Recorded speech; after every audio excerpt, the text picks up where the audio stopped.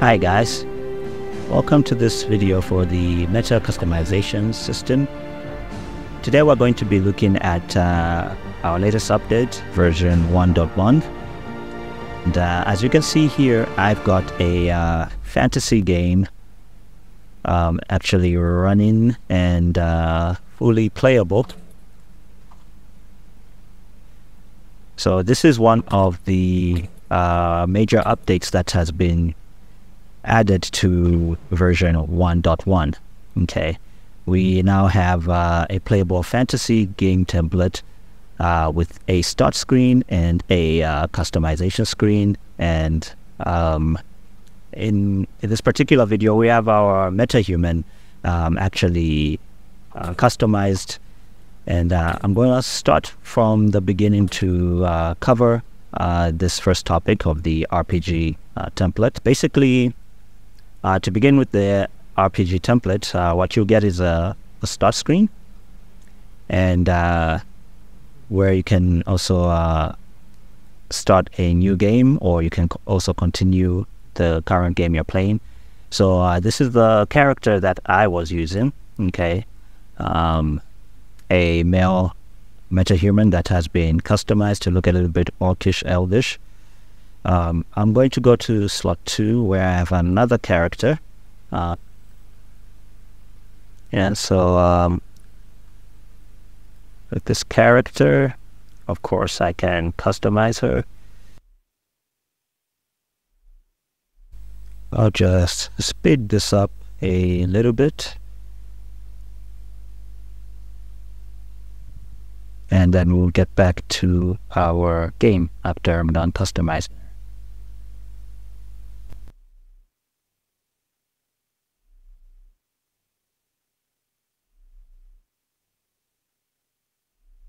So we started a new game here. And once we started a new game, everything will be reset. Our stats will be reset. We won't have any extra health or stamina or anything like that.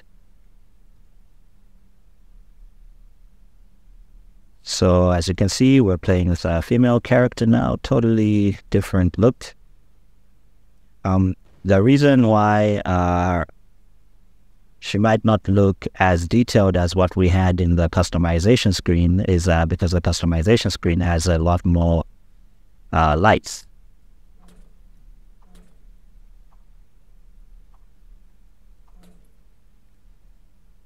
Whereas this scene is a little bit cheaper. It doesn't have as many shadows or details as our customization scene. But yeah, so you do get that template where you can start from a start screen to a customization screen to a actual playable game, and Metahuman character fully functioning. So yeah, that's one of the first major updates that's been added to this project. So we'll take a look at what else has been added here. So I'm just going to exit, and I'll fire up a project. So this is the version that you are actually going to get when you download it. As you know, we can't add Metahumans to our projects as Marketplace creators, which is actually the major reason why some of these projects have to be so complicated, so that we're able to communicate with your Metahumans, even though they're not in the project by default. Okay. So yes, when you open up your Meta customization system, a maps folder and the demo map, this is what you will get first of all. But since it has been updated, you will have some extra functionality here. Of course, you have your regular dummy character there, and it is customizable. Okay. But a Metahuman, as I've said, does not come pre-installed.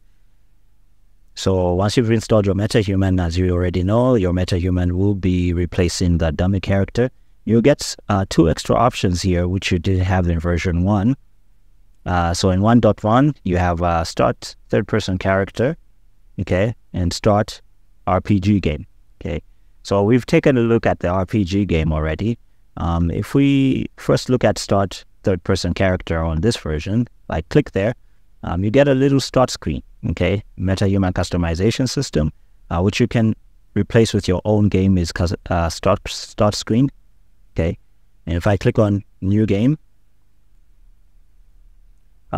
basically I'll get a character creation screen where I can create my character and do all the customization. And since we don't have a Metahuman, we're not going to go through the customization. We'll just click on finish. And basically you get the third-person character template for Unreal Engine already set up and playable with your character, okay. So this will be your Metahuman character once everything is completely set up, okay. But in its raw state, this is what you will get, okay. And now I'll exit and press play again on the demo map. I'm back on the demo map. This time we'll click on Start RPG Game, and basically you will get what I showed you at the beginning of the video. It's the RPG start screen. We can click on New Game here, and we get to customize our RPG game character with whatever we want. And once we click on Finish, our RPG game will load up, and we will have our customized Metahuman ready to play there, okay. And there it is, okay. We'll just pretend that the Metahuman is already set up, and yeah, it's basically the same thing that we had at the beginning of the video. We can go and attack our zombies here,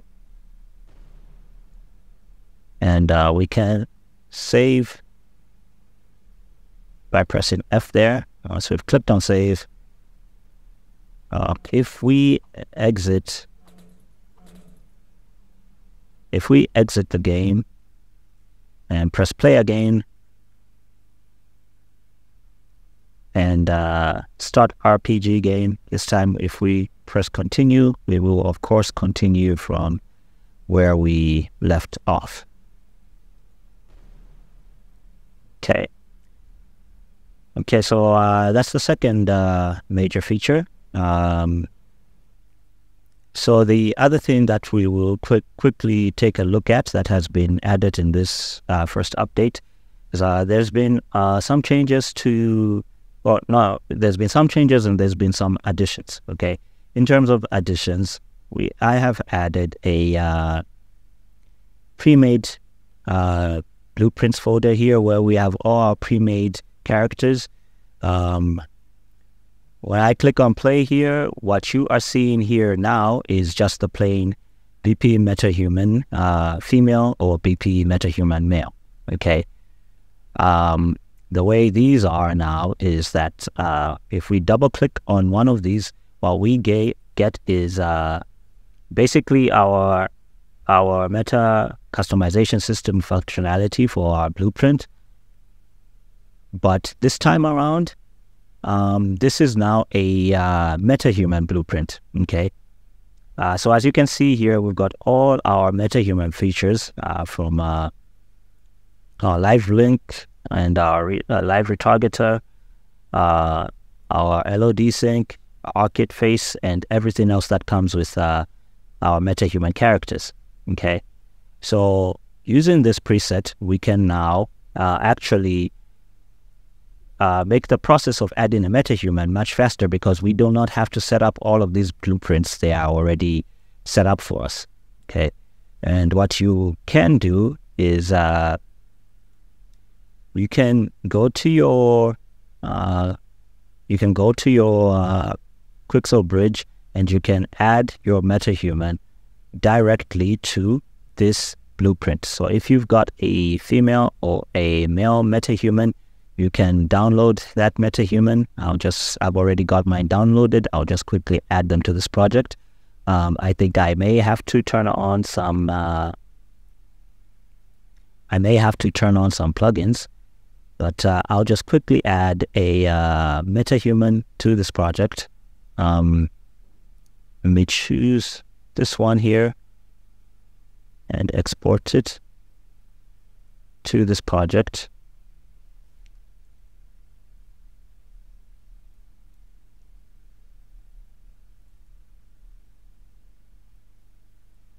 And let me also choose a female and export it to this project, but I'll probably only show you how to set up one, and you can set the rest of the work up on your own for the other gender.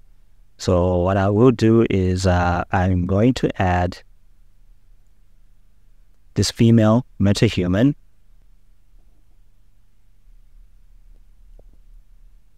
Okay, so my Metahuman has been added. I will go back to my pre-made blueprints, and I'll open up image female. This is the pre-made female Metahuman blueprint. I'll choose the face, and I'll just show you an example of how this new blueprint works. So basically, you just go to your installed Metahuman or your added Metahuman there. You click on the face folder, and you find the face, and you replace the face which is here. So if I add that there, the face will be replaced with Kendra's face, our new Metahuman. And when I click on play,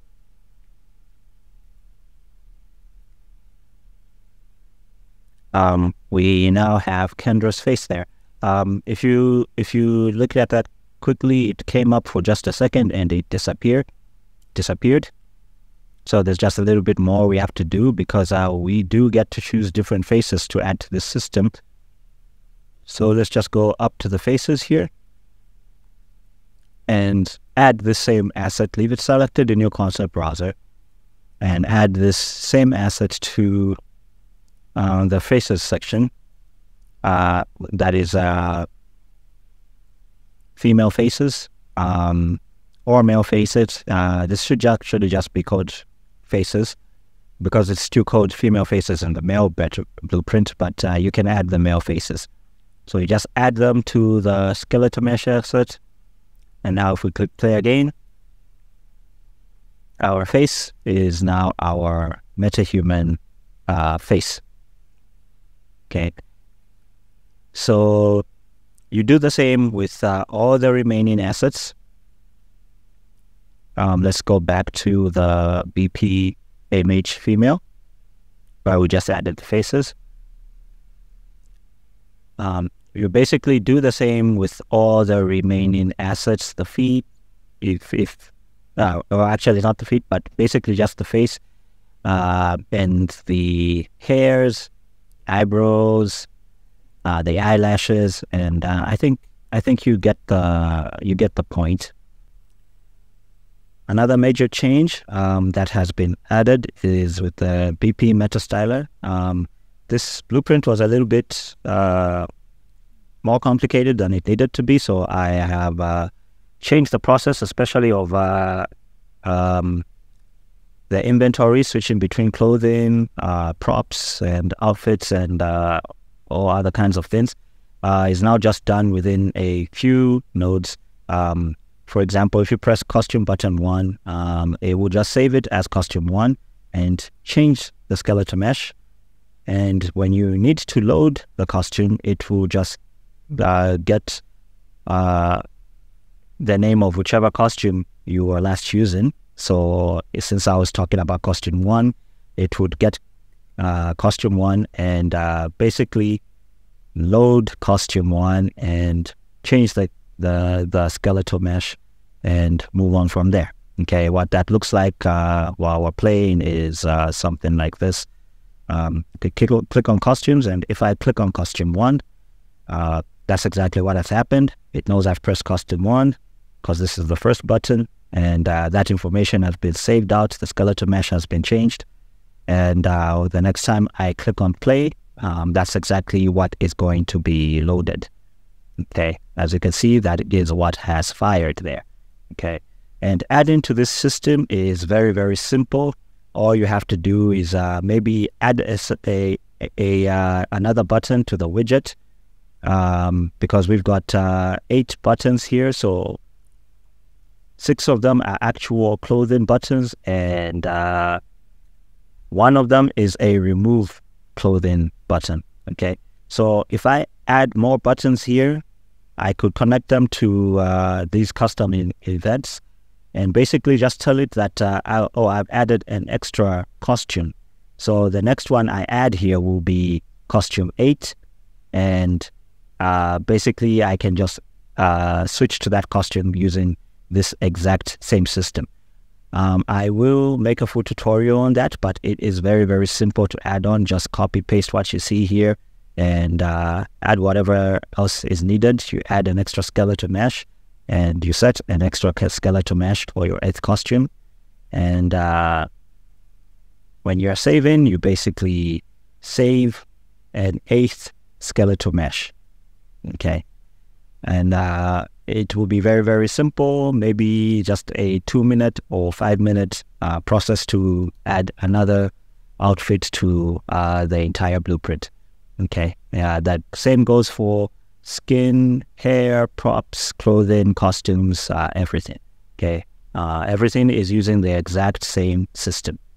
Okay, and it's very, very simple now. If you remember the old one, it was quite actually up here. It took up this entire space, so it was way too big. But now it's small and simplified.